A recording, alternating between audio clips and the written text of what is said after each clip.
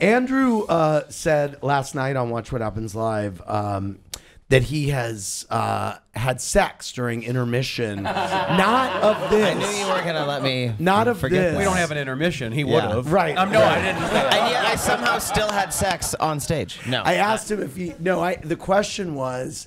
have you ever had sex in your dressing room of your Broadway show? And he said yes, during Hairspray. He had.